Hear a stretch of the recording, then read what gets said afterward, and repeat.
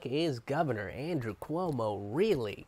There's all this fawning happening about Governor Andrew Cuomo. Boy, people like this guy a lot. Who the fuck is he? Where'd he come from? You know? I've heard of Andrew Cuomo in passing, mostly. You know, he's never been somebody that I particularly cared about, and then I forgot that his brother was on CNN, and I don't like his brother. That's kind of where I'm at. So that's my introduction to Andrew Cuomo, the governor of New York. And a lot of people like him. Especially now, there's this like overwhelming amount of fawning for the last month over, you know, Andrew Cuomo, and a lot of people are just like, oh my God, this guy. Oh, can we trade Joe Biden for Andrew Cuomo? Please, please, can we do that? That'd be so great if we could trade in the Biden for the Cuomo. And the reason why people like him is because, you know, he's got this poised, empathetic briefings that he's doing during the pandemic, and as we just talked about, Joe Biden, no empathy for these millennial, fuck these people, huh? These goddamn working class people coming in, asking me for basic human rights, for treating healthcare as a human right instead of a goddamn, you gotta earn it. You gotta earn your healthcare. You're dying of pancreatic cancer. What did you do to earn hospital treatment? You piece of shit. That's, you know. They're like, well, I don't know if that guy's going to be great. And now everybody's like, oh, Cuomo can do it. He's so nice. He says these things. He doesn't call millennials a piece of shit. You know, he doesn't yell at cancer patients or sniff girls. Jack, is that the barometer? Well, Andrew Cuomo hasn't sniffed any children lately. Oh boy, this guy's presidential. We really didn't think that sniffing kids thing was gonna go off as much as it did. Like the DNC's just like, I thought all those photos where he's sniffing women and children, you know, we thought they would never resurface in the age of the internet where everybody pays attention to everything all the time. Now that it has, I don't know. What do we do? King Democrat Joe Biden is kind of a creepy son of a bitch.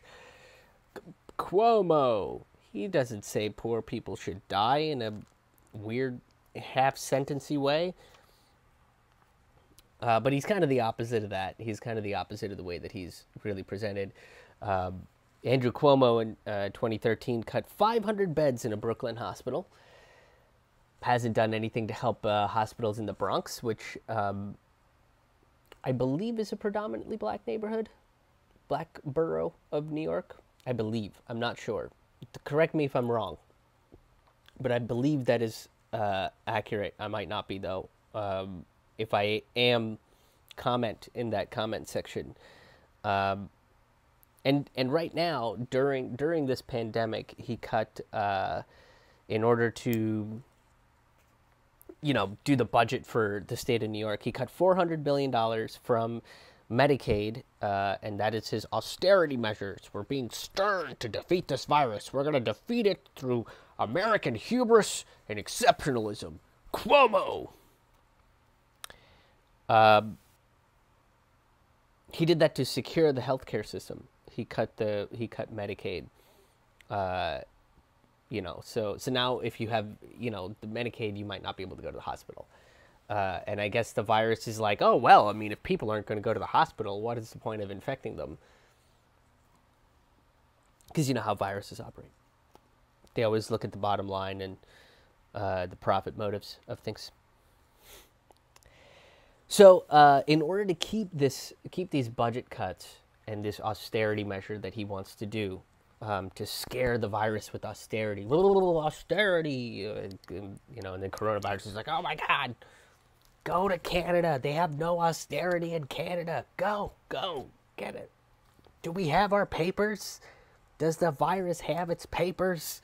Because we have to cross the border. Did we bother to get a passport? In order to keep these austerity measures, Andrew Cuomo refused a $6 billion federal aid in order to make sure that his budget cuts will stay the way that it is. Because in order to, if he does get the federal aid, he's not going to be able to make these budget cuts. He's not going to be able to cut and slash and do all these things, right?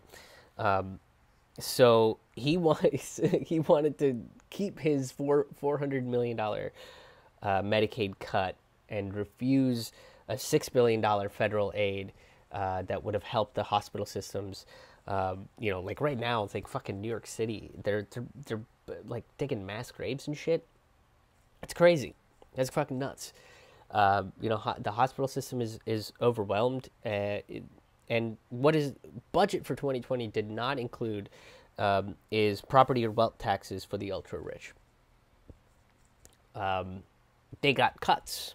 They're not being taxed on that stuff, which, when you talk to these people, they're like, well, if we tax the rich, they're not going to want to do business here. They're going to go elsewhere. What if they go to Delaware, for fuck's sake? That's Joe Biden's state.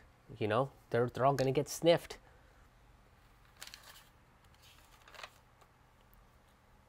Who is going to want to live in a state where they can't afford health care? Who is going to want to live in a state where you declined $6 billion of federal aid, made $400 million cuts in a Medicaid program to help your most vulnerable people, on top of other cuts that you made, and essentially ended up by the end of it, he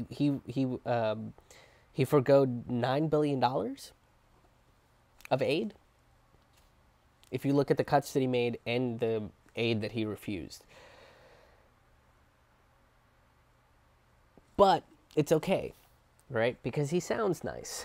He forms these sentences and he speaks with, he makes these pauses that make him sound, like he cares.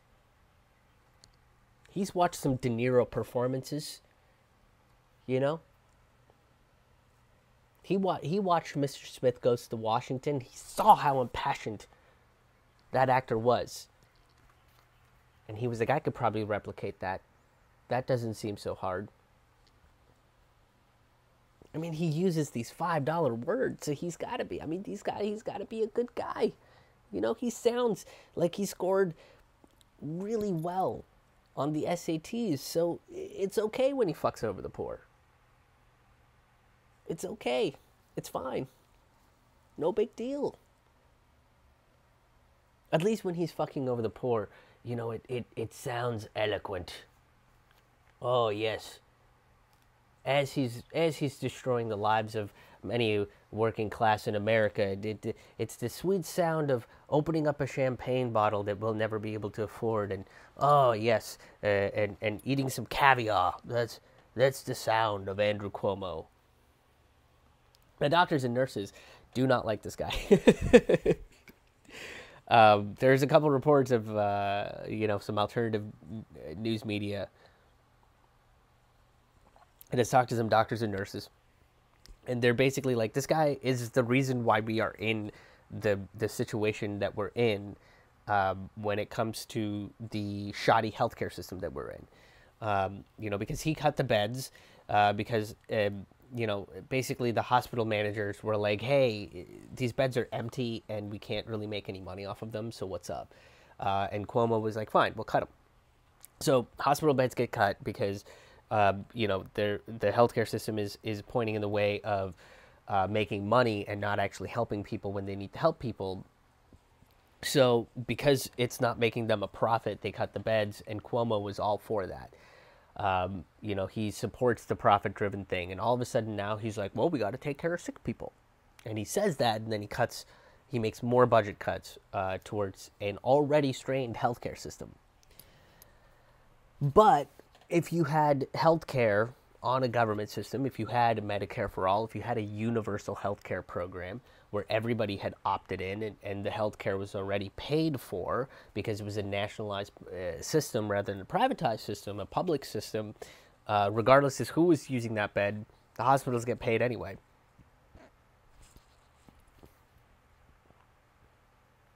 Still think Medicare for all is worse. Now that we're in a situation where beds were cut because the hospital wasn't making any money, and now we need all of those beds back again. Hospitals monetize sickness, right? The insurance company monetized the ill. The privatization of healthcare monetized human life. And Andrew Cuomo wants to make a little money on the back end of all of those things. That's who Andrew Cuomo really is. Thank you so much for checking out this video. If you enjoyed this content, please give it a like and a subscribe and a share. Share it out with your friends, your enemies, whoever you think would enjoy content like this. I'm going to be putting out videos like this every single day, so make sure you are subscribed to the channel and make sure you hit that bell so you get all the alerts from all the videos that I put out there. And if you have the means to, please consider making a donation. I know we are all in tough times, but if you can become a sustaining member or make a one-time donation at ramennoodlescomedy.com/donate. You can check out various different ways of becoming a sustaining member or just make a one-time donation. While you're on my website, you can also check out all of my past comedy albums, which are available on all of your favorite streaming and downloading websites, if that's a way that you say that. But they're also available on Bandcamp, which right now is giving the most back to artists. But also on my Bandcamp, they are all available for a pay what you want. If you would like to enjoy some live stand-up comedy albums from me and you don't have the means, if you're in tough times, that's totally fine. You can download it for free. Go ahead and get it for free and enjoy it. Or if you do, and if you want somebody else to enjoy it, you can get it to them as a gift. That's also a recommended thing. But most importantly, thank you guys for tuning into this video. Thank you guys for all the people that have already donated, that have already become patrons. I really appreciate it. You guys are amazing. And until the next video, we'll see you on the road. Thank you guys.